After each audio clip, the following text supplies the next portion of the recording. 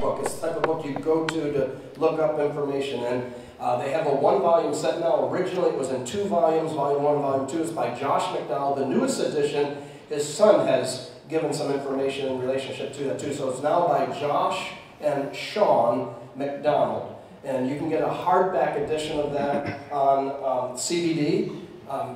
Not the marijuana oil, but the Christian Book Distributors. Christian Book Distributors has one, I think, for somewhere around $35, hardback edition, if you want a new one. But there are a lot of sites that you can go to and get a used one. And so I would, Gary mentioned it this morning, and I think it's one of the best books you can buy as a believer to have for a reference book in your library. So if you don't have that, consider getting one of those. Again, it's called, I think the new one is actually New Evidence.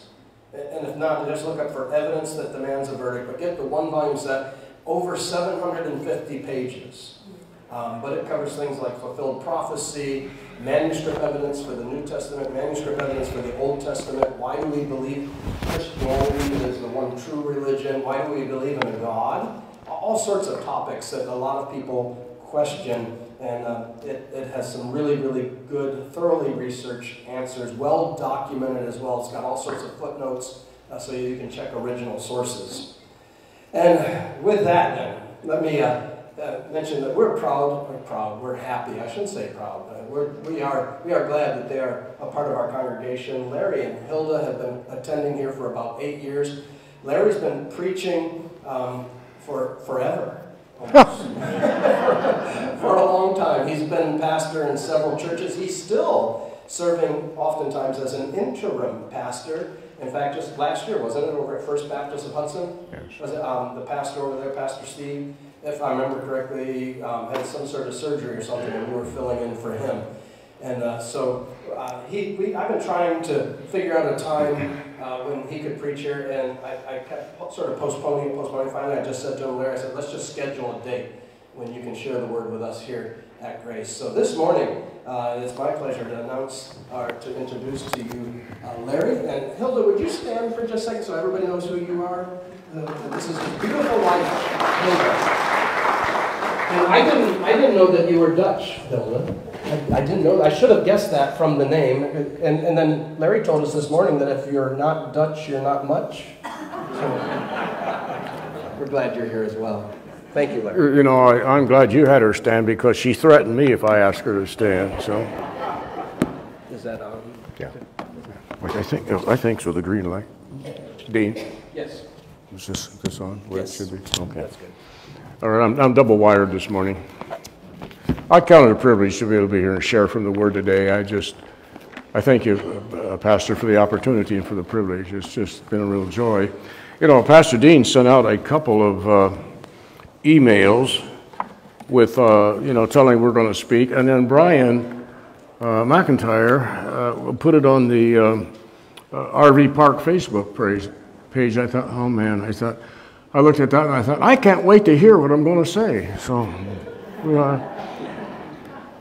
I guess Sean sneaked out here already, didn't he? But I heard that one day Joanna said, Sean, why don't you grow a mustache? And he said, do we have to do everything together? That was nasty, wasn't it? Okay, that's enough of that. Let's take our Bibles, please, and turn to John chapter 21. We're going to talk about 8 words that can change your life. John chapter 21. We're going to start at verse 15. I would like to read, have you follow along if you would, please. John chapter 21, verses 15 through 23. Give you just a moment. So when they'd eaten breakfast, Jesus said to Simon Peter, Simon, son of Jonah, do you love me more than these? He said to him, yes, Lord, you know that I love you. He said to him, feed my lambs. He said to him again a second time, Simon, son of Jonah, do you love me? He said to him, yes, Lord, you know that I love you. He said to him, tend my sheep. He said to him the third time, Simon, son of Jonah, do you love me? Peter was grieved because he said to him the third time, do you love me? And he said to him, Lord, you know all things. You know that I love you. Jesus said to him, feed my sheep. Most assuredly, I say to you, when you were younger, you girded yourself and walked where you wished, but when you're old, you will stretch out your hands. And that is a kind of a reference to the way he's going to die, basically, on the cross. So we go on, stretch out your hands. Another will gird you and carry you where you did not wish. Then he spoke, signifying by what death he would glorify God, and that's what we just read. And when he had spoken this, he said to him, follow me. Then Peter, turning around, saw the disciple whom Jesus loved following, that would be John, who also leaned on his breast at the supper and said, Lord, who is the one who betrayed? Lord, who is the one who betrayed? Let me go back again. Whom Jesus loved following, who also had leaned on his breast at the supper and said, Lord, who is the one who betrays you? Peter, seeing him, said to Jesus, but Lord, what about this man? Jesus said to him, if I will that he remain till I come, what is that to you? You follow me. Then this saying went out among the brethren that this disciple would not die. Yet Jesus did not say to him he would not die, but what he said was, if I will that he remain till I come, what is that to you? What is that to you? We're going to zero in on those few words in a few moments. In verse 22 there we have a question and a command. What is that to you? And then the command is you follow me. 8 words. I think it could change our lives. We're going to build on that this morning. But let's go back to a little bit earlier portion of the scripture. Now remember, Peter had recently denied the Lord Jesus 3 times. 3 times. And when the rooster crowed, recorded for us in Luke chapter 22, verse 62, it says, then Peter went out and he wept bitterly. He went out and he wept bitterly. True metanoia, true repentance and sorrow taking place. And what I find interesting, at the tomb then, those that were gathered there, the Lord Jesus looked at them and he said, now, and go tell Peter also. Tell Peter what? That I have arisen from the grave. Isn't that grace? Peter had denied Christ, and he said, he singled him out, and go tell Peter, let Peter know what has taken place already, that I have been risen from the dead. The disciples had left all to follow Jesus. Now verse 3, go back there for just a moment as we continue to prepare our way for the primary text. Simon Peter said to him, I'm going fishing. They said to him, we're going with you also. They went out immediately, they got into the boat, and that night they caught nothing. I don't suppose anybody fishing ever done that, right? But when the morning had now come, Jesus stood on the shore, yet the disciples did not know that it was Jesus. Then Jesus said to them, children, have you any food? They answered him, no. And he said to them, cast the net on the right side of the boat, you will find some. So they cast, and now they were not able to draw it in because of the multitude of fish. Therefore that disciple whom Jesus loved said to Peter, it is the Lord. Now when Simon Peter heard that it was the Lord, he put on his outer garment, for he had removed it and plunged into the sea. But the other disciples came in with the little boat, for not far from the land. So we'll stop there for now. But that night they caught nothing. And in verse 6, as you know, they're instructed to cast the net out on the other side. So they did that, and you know the rest of the story. The net is filled, and John says, oh, it is the Lord. Peter's flabbergasted. He puts his outer garment back on. He jumps into the lake, and he swims ashore, verse 7. And he couldn't wait to row. So he jumped in. You know, Peter's kind of impetuous. Have you noticed that? I can identify with Peter. Can you identify with Peter? I've often said, I said it in the earlier service as well, Peter had kind of a foot-shaped mouth, right? But he jumped in, and he was just so thrilled to see the Lord Jesus. And in verse 15, they begin talking now. They begin this dialogue that we've read. And Jesus asked Peter 3 times, and we could build a whole message just on that. But he asked him 3 times, do you love me? And, you know, he says, yes. Well, he said to him then, Peter, first of all, he said, you love me more than these. The idea is that you love me more than anything. Is this a love, a commitment, a real love? And for 3 times, and Peter gets a little exasperated. He said, Lord, you know that I love you. You know that I love you. And Jesus had used that word agapeo, which is, you know, we often think just the love of God, and it's only we love him, but it is a genuine love that we can exercise in our heart for others as well. Yes, do you love me? And at first Peter kind of says, well, yes, Lord, you know I like you, but finally he nails it down, yes, Lord, and he gets frustrated because he asked him that 3 times, but nonetheless, what Jesus is stressing to Peter, this is an intense love. You need to have that intense love. Put all things aside and love me more than these people, these, and you know, some of the commentators aren't sure what this means, but I think it means here that, Peter, do you love me more than anything else in your life, your ministry, your soul, your body? Do you love me? And Peter says, you know, he says, yes, yes. And then in verse 18, as we commented, that Jesus is not going to tell Peter, this is going to be your ministry, and this is how you're going to die. Now, as I said, it's not real plain in the English, but when he says, stretch out your arms, it's the idea. He's telling him, you're going to the cross. You're going to go to the cross. You're going to be crucified. You're going to be crucified. And then he says, as he did originally back in Matthew 4:19, he said to Peter, follow me. Follow me. So he's following him. Now, Peter sees John in verse 21. And he says, Lord, what is this man going to do? Well, what is this John going to do? What is John's future? And Jesus said what our text is. What is that to you? You follow me. By the way, as I said earlier, Peter failed, folks, but he was not a failure. That has encouraged me. We all fail. We all blow it. But God's grace, as we confess our sin, He's faithful and just to forgive us, and we can move on. Peter failed, but he was not a failure. Now, at our text, Jesus said, if it is my will that John never dies, it's not your concern. You know, follow me. Jesus was not being rude. He was teaching Peter, and He's teaching you, and He's teaching me. Now, I want you to consider with me very quickly this morning 3 ways or ramifications of these 8 words. Now, they're on the screen. Would you repeat them with me, please? What is that? I'm listening. What is that to you? You follow me. Now, I saw 4 of you do that. What is that to you? You follow me. All right. Now, first of all, let's consider the Lord's question. If you're allowing another person to keep you from serving the Lord, you're a believer, and are there others that keep you, what is that to you? There are 5 words right there, if understood and applied, could definitely change our lives. And this is a sensitive area, no doubt about it. So many look at others, and they fail. They fail. And hold others back. And we're held back sometimes when we look at others. I remember a number of years ago, and we're being broadcast now, so I'll not give the name as I did the earlier service, but there was a dear man that years ago, I had a travel trailer, and we were replacing, about 3 square feet of the entryway of the floor had kind of rotted away, and so we were working together. And I was glad we had that opportunity. This man's family had attended the church, and he had been there the years I was there. He'd only been there once or twice. And we got to chatting, and he said even years before that, he said he'd even asked to become a deacon. I never realized that. As we talked, I saw there was no reality. This man was saved. He had trusted Christ as his Savior, and I'm so glad to know that, because several years later, I did have his funeral.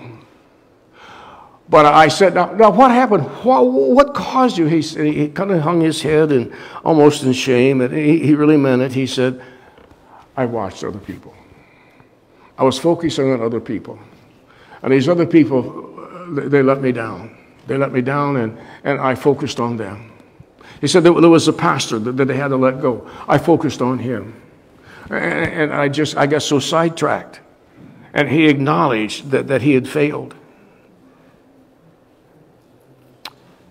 You know, folks, it's not a cliche. Jesus never fails. We need to keep our eyes focused. Hebrews 12:2 tells us we need to keep our eyes focused on Jesus, the author and finisher of our faith.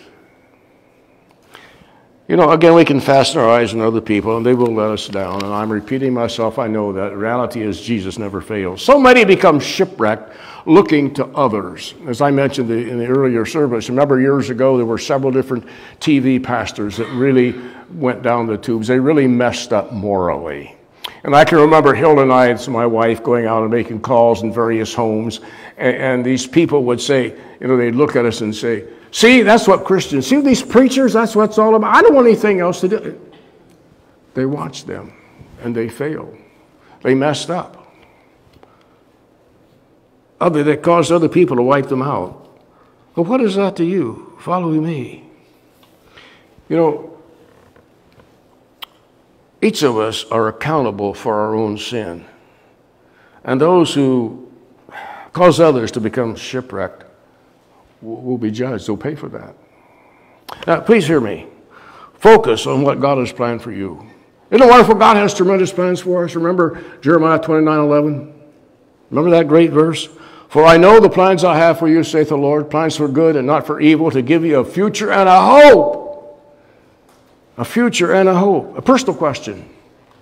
Is someone keeping you from Christ, their salvation, or maybe you're not following the Lord Jesus Christ because of someone else's lifestyle? You've looked at them.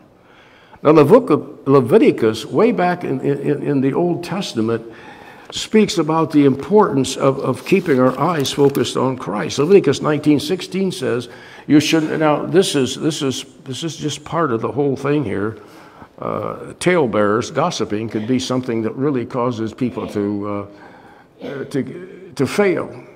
Leviticus 19:16 says, "You should not go about as a talebearer among people."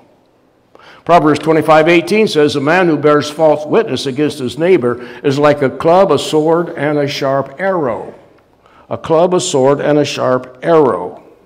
And you know, just visualize this. On your forehead, in large letters, it's marked or tattooed. It says, "Holiness unto the Lord." Holiness unto the Lord. You look in the mirror. Ladies, you're putting on your lipstick and your mascara and all that. Oh, by the way, if the barn needs painted, ladies, go ahead and paint it. That's all right, okay? But they're looking in the mirror to see holiness unto the Lord. You go out into public, and there's a rude clerk. You ever have one of those? You want to keep it in mind, though. Sometimes they may have some rough things going on. I gave one of those little cards one time that Ray Pritchard has made available. It says, "Keep calm, Jesus is in the boat." I handed it to a lady one day, and the tears ran down her cheeks. She said, "That's what I need." So we do need to keep in mind that sometimes there's a lot of stress the way people may respond to us. But how about that rude driver? I remember in our area, before we moved from where we're at now, near Okemos, Michigan, there was actually a road rage that took place. A man jumped out of his car and shot and killed 2 people. 13 miles from my home. Road rage. People are angry. People are hurting. People are watching us as believers. How do we respond? Holiness unto the Lord. In John chapter 13, verse 35, Jesus is challenging the crowd there, and he's challenging you and me when he pointed out the fact that people are watching believers. And are they able to say, "Behold how they love one another"? It's our privilege over the years to serve as an interim since, since 06 through 19, and then since then we've been doing it on our own. We've been in some churches that it was pathetic. The people were angry. They wouldn't talk to each other. There were all kinds of issues, and they just absolutely refused to deal with issues and with each other. And we'd go in, and I would ask around the community, "Oh, that church!" People watch us. Holiness unto the Lord. Are they able to say about us and as a church, "Behold how they love one another"? That is so extremely important. There's so many ways we can mess up. So many ways. During times of trials, I said, people will watch us as believers. I have a friend who loves the Lord, I believe, with all my heart, loves people. Actually drove down to Florida one time from the northern part of the country just to lead a person to Christ. How good. But I also saw him one day, was so angry. He owned a shop. He was so angry. He screamed and yelled at his son in front of the whole shop, took his jacket off, threw it on the floor, and stomped on it. Angry. embarrassing his son in front of all the employees. And then he'd said to me, Larry, I want you to go, I want you to witness to my employees. I want you to share the gospel. Can you imagine? I would try to share the gospel with them. And they looked at me and said, Larry, if that's a Christian, I want nothing to do with Christianity. Turn with me to Proverbs, would you, for just a quick moment here, the book of Proverbs, chapter 22, Psalms, Proverbs, chapter 22. Give you a moment, me a moment to find it here. Proverbs 22, 24, and verses 24 and verses 25. All right, Proverbs chapter 22, verses 24 and 25. Make no friendship with an angry man. And with a furious man do not go, lest he learn your ways and set a snare for your soul. And with a furious man do not go, lest you learn his way.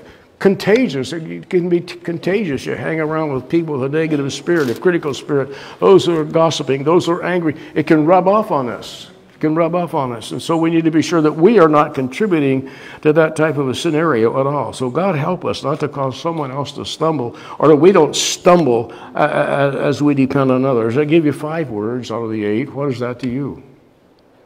What if others fail? What is that to us? Pastor friends, moral failure. I'll never forget how hard it was for multitudes when they found out about the life of Rabbi Zacharias.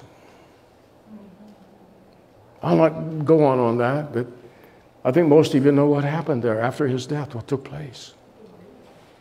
What an impact. I'll never forget the first time a friend of mine, actually, they called it moral failure, but it was just a fornication, adultery. Twice he took off with different church secretaries. That broke my heart. If I'd have dwelled on that, I would have wiped out. But it took a while, but I had to give that to the Lord and come to the realization, what is that to you? Lord, Jesus said, follow me. Now, moving quickly. Now, secondly, consider the Lord's question. And this is very close. I know that to the previous point. But consider the Lord's question if you've been hurt by another Christian. You know, there's a saying, I don't like it, but there's a saying, Christians are often the only ones who shoot their wounded. Some believers seem so self-righteous, and many used to serve fervently, who have been hurt by others. And their spiritual, wreckage is strewn along the paths of service, and that cripples the body of Christ. Appreciate what Pastor is dealing there in 1 Corinthians, and the gifts and how we as individuals are important in the body of Christ. There were careless tongues, gossip that, ruined many a believer. In James chapter 3, verse 6, it says, and the tongue is a fire, a word of iniquity. James chapter 3, verse 10 says, out of the same mouth comes blessing and cursing. My brethren, these things ought not so to be. Caustic tongues, gossip groups. That's forbidden way back in Leviticus, as I referenced already, 19:16. It tells us you should not go about as a talebearer among the people. Forbidden. There was a lady that knew she had a problem with gossip. She went to see the pastor one day, and he was a very wise pastor.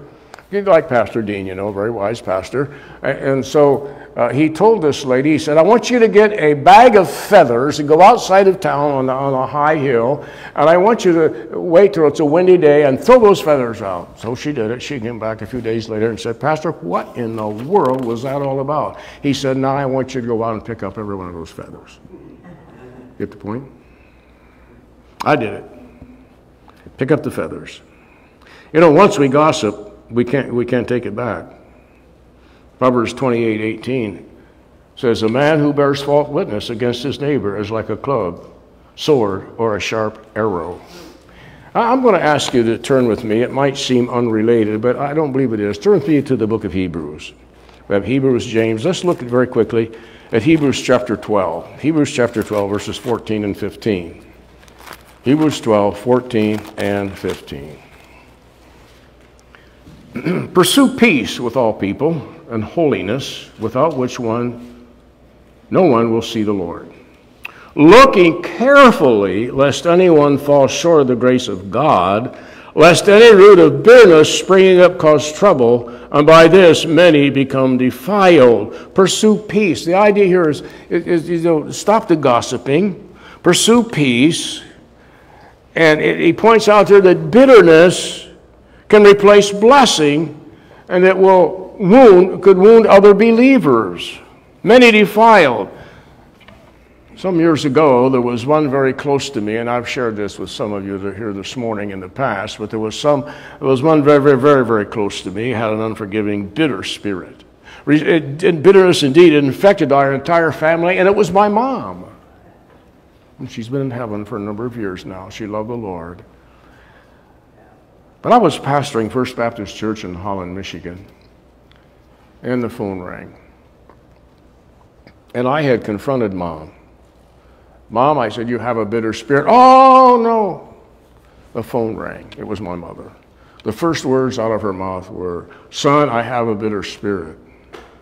I laid that phone down and I just wept. I wept. I picked it up and I said, praise God, Mom. And it was a reality. She forgave. She dealt with her anger, and the bitterness dissipated. It affected the rest of our family. You get the point? The rest of our family. When she dealt with that, things cleared up. You know, she'd only applied our text to the situation. What is that to you? You follow me. That would have never happened in the first place. Now, thirdly, consider the Lord's question and command. If you envy, you know, the last of the Ten Commandments is thou shalt not covet.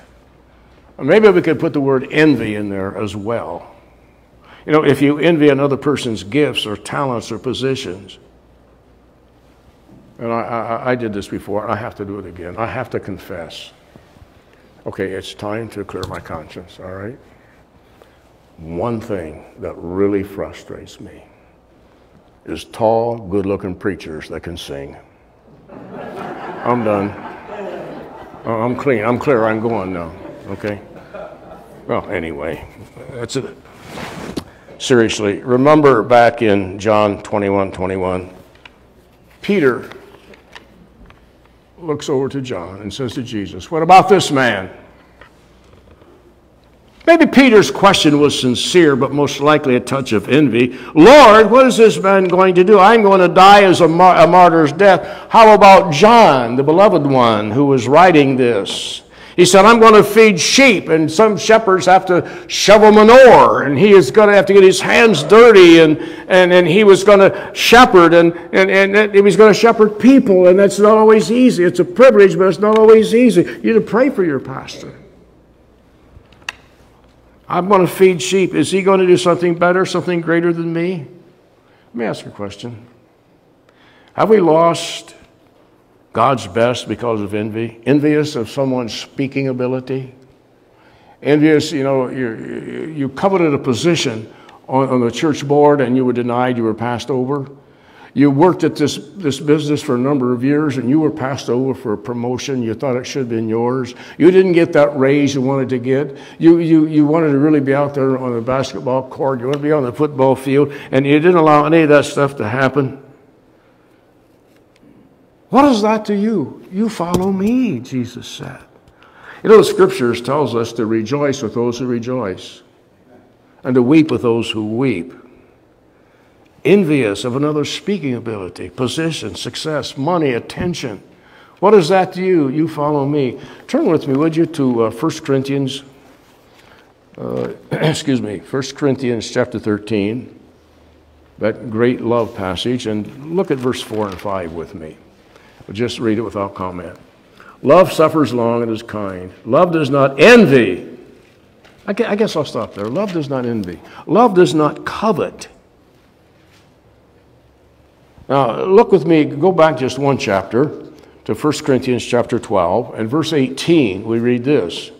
Now, God has set the members, and he's referring to the body, physically, and then the church, really. God has set the members, each one of them, in the body just as he pleased. Now, drop down with me, keeping that in mind. Look at verse 25. put the members that it pleased him, that there should be no schism in the body, but that the members should have the same care for one another. And if one member suffers, all the members suffer with it. Or if one member is honored, all the members rejoice with that. We're to weep with those who weep. We're to rejoice with those who rejoice. You know, years of ministry, I've had thrill, I've had delight to be lifted up, to be loved on, to be cared for by others.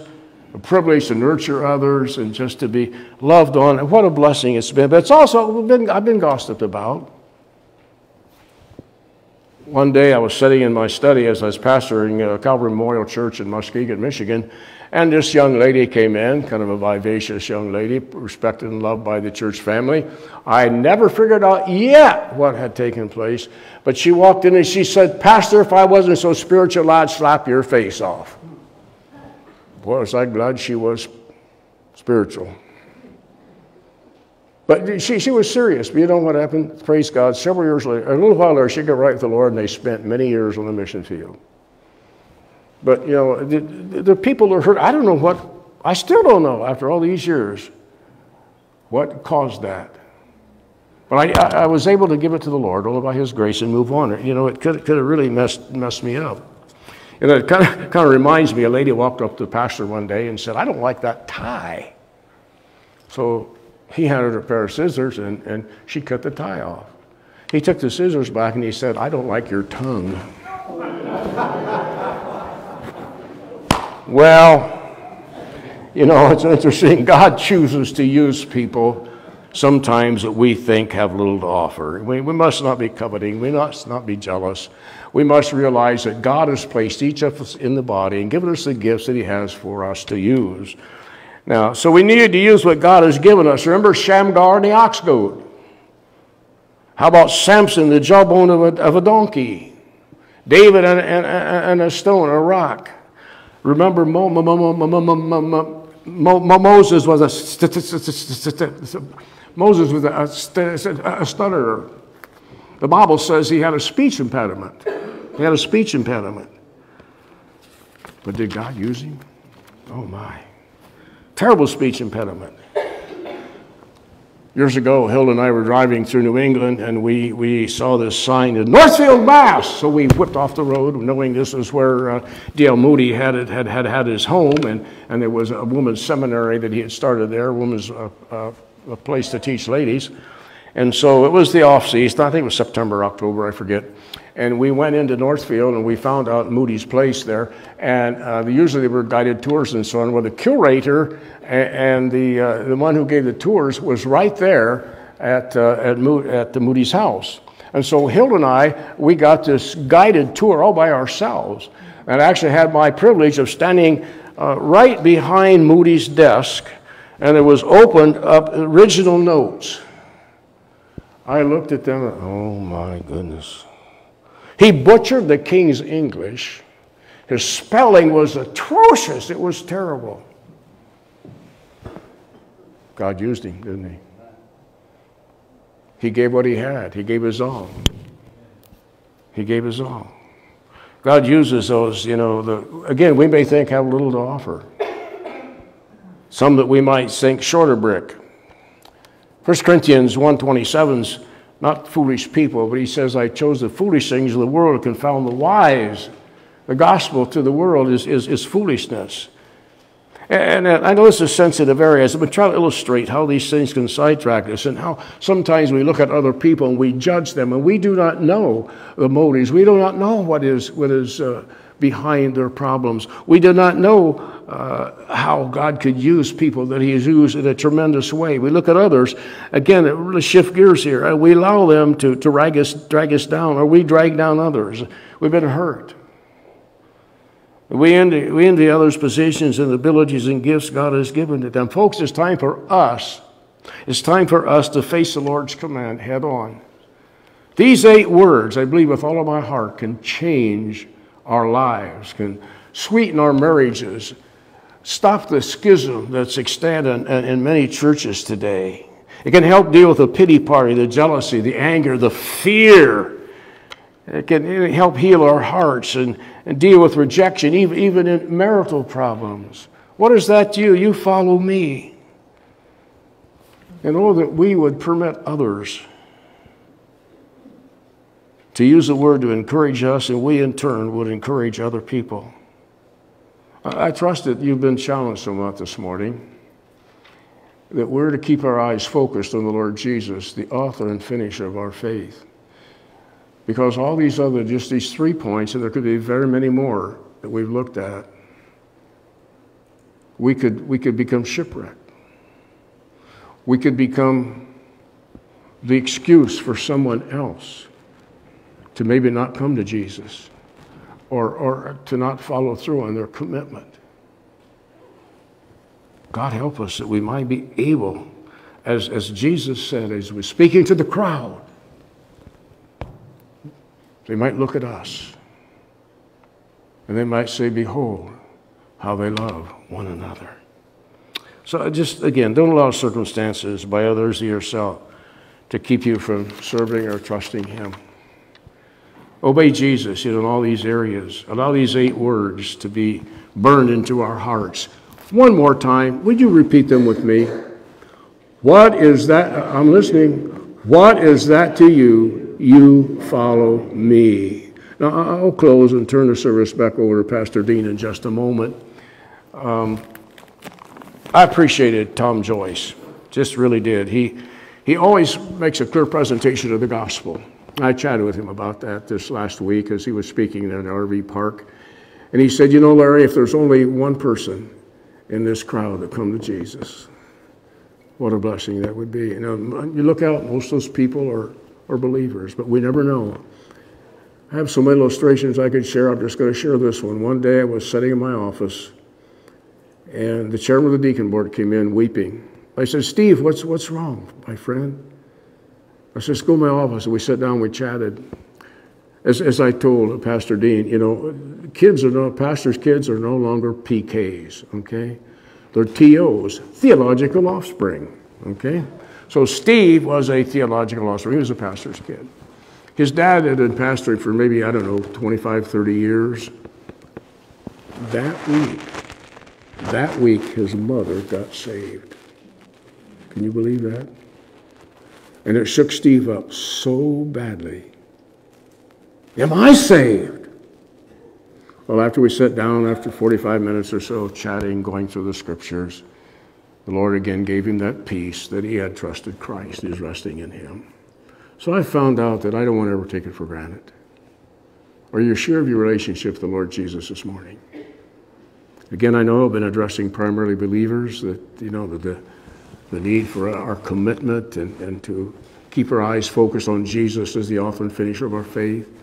But perhaps there's one here this morning even that you're not sure of your relationship with Christ. I'm going to ask you to bow your head and your heart with me right now. Would you do that as we pray, and then we'll close and give it to Pastor Dean. Father, we thank you for loving us. We thank you for that personal relationship we have with you. And Lord, there may be someone out here even right now this morning, they're not sure of the relationship with Jesus. Father, I pray that you'd help on this right now. Folks, if you're not sure of your relationship with Christ, you can nail it down right now.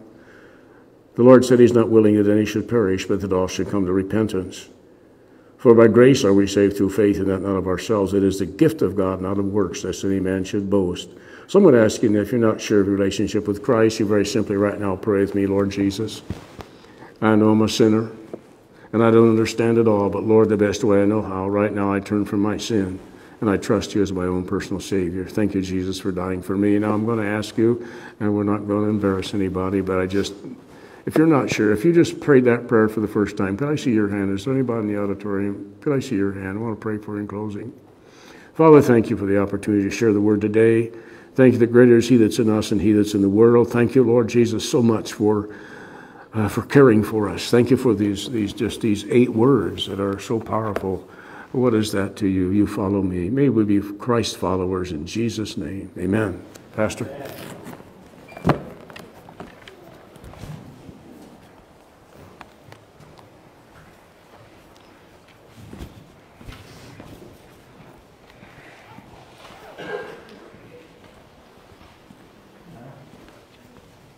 Thank you, Larry. I remember reading back in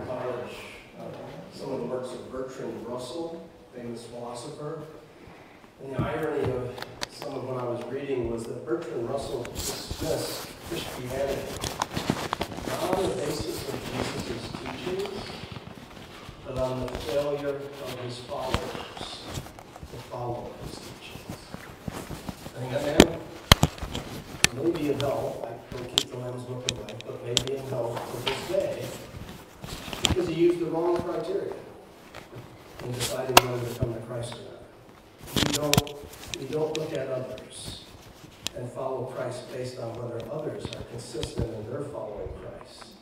Instead, we look to Jesus. And I appreciate Larry's message this morning because I know over the years we have had people that have left grace or have been disillusioned concerning Christianity or Christ because of other people. So these 800 things are our children, what we will follow, right? Remember them. Put them into practice. What is that to you? What is that to you? You follow me. Don't base what you do